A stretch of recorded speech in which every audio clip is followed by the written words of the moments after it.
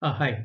In this video, I want to cover some important aspects of dynamic spectrum sharing, which has kind of become interesting of late. It'll just be an overview, so there are obviously a lot more details, and it's probably going to be downlink biased with a few notes on the uplink.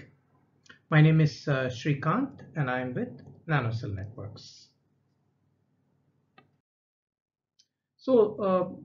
Currently, many operators across the globe have invested a lot in LTE. They have LTE sites. They might have combined it with some Wi-Fi as well. Maybe other technologies like license-assisted access, etc. Some of them could have just implemented some of these things recently, and it involves quite a bit of capital expenditure apart from spectrum costs and so on. Okay. So now with 5G coming up in a big way with a lot of fanfare, operators would definitely like to have 5G as a part of their portfolio. However, there is a challenge with 5G, which is that one is of course the cost, especially in these times, but also the fact that the low and mid-band spectrum availability exclusively for 5G is difficult in many areas. Of course, FR2 5G is a completely different aspect. Okay, so we are talking about dynamic spectrum sharing, of course, obviously only in the FR1, wherever there is already existing typically LTE coverage. Okay, so one is affording new spectrum in these times might be difficult. Availability of new spectrum in many countries is also an issue. Okay, so this is the, I can say, backdrop for the dynamic spectrum sharing.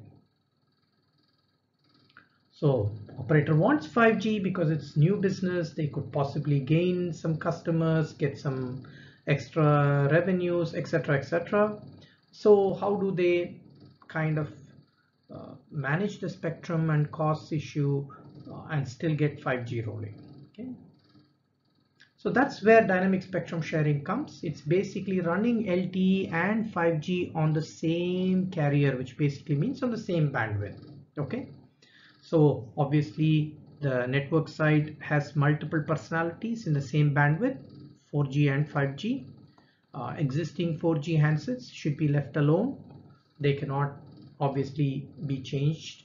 5G old style devices might not be compatible, so you need 5G devices which explicitly support dynamic spectrum sharing.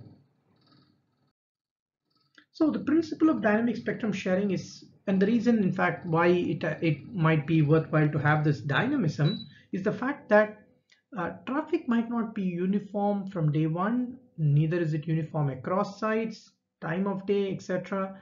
So how can we balance the 4G and 5G traffic requirements, okay, as they keep differing with dynamic resource allocation? Okay, I think that's the real challenge or the real problem statement for DSS or dynamic spectrum sharing. Okay, and we have already talked about why, from a spectrum point of view, this is kind of interesting for many operators.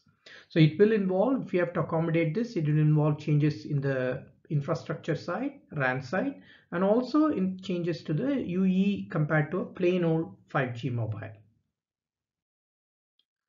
So now going on to the next step of technical details. 5G, of course, on the downlink uses OFDMA just like LTE, with a small twist that instead of just the 15 kilohertz subcarrier spacing, we also support 30 kilohertz for data.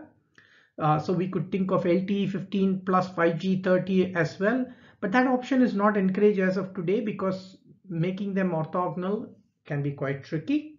Otherwise, you have to go for clear time separation or guard bands, which are all really not desirable. Okay, so 15 kilohertz on 5G, 15 kilohertz default on LTE subcarrier spacing is what's going to be happening in the initial days. And remember, we have to make sure that the LTE devices are not derailed, because LTE devices already in the field cannot do much about them while we introduce this mixing of 5G with 4G. Okay.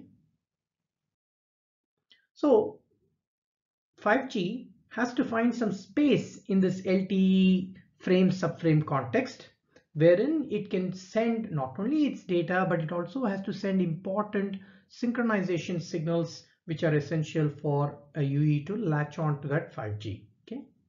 So luckily, LTE has left a little bit of a door open where in certain subframes called multicast broadcast subframes, there is a lot more room to fit in a 5G waveform, okay, in terms of continuity of time available, not having to do always on signals as rigidly as in a normal subframe, etc. Okay. So apart from the fact that both 4G and 5G will use 15 kilohertz, we will most likely use a lot of MBSFN subframes to accommodate 5G synchronization signals.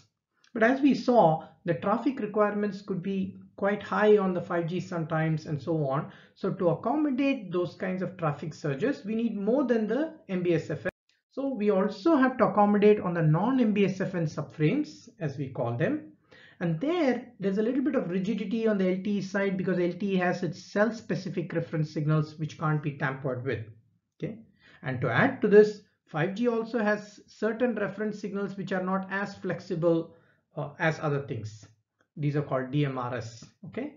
So keeping both these constraints in mind, the 5G standards as an addendum in release 15 have come up with a scheme where 5G can have a little bit of flexibility on the DMRS such that you can have, as an example case, a subframe with one RB where you satisfy the LTE users because you're sending LTE CRS. You give the room for LTE control where you don't put any 5G data, and then you accommodate everything that is needed for 5G, okay, which is all with an NR prefix here. Okay, so this is one way by which you can share a particular frequency time. Obviously, in this case, this resource block has gone to 5G. On the another resource block of this subframe could be a 4G RB. Okay, so a resource block on top here could be a 4G resource block. Okay, so that's how we can dynamically allocate these RBs, and we can sort of live together with some loss, as you can see. Okay. In release 16, we are bringing in more flexibility in 5G to make this a little bit more, you can say, sort of more tangible from a lot of perspectives. We've talked about downlink because that's where the serious challenges are, where certain LTE always on signals have to be present, certain controlled regions of LTE cannot be tampered with so easily, etc., etc. Uplink is a lot more flexible because we don't have such rigid constraints, but in LTE, though 15 kilohertz subcarrier spacing is used, we have a half subcarrier shift, as we call a 7.5 kilohertz subcarrier shift, and that has to be followed by 5G for maintaining the orthogonality. Okay, so this is a slightly different thing you might say on the uplink.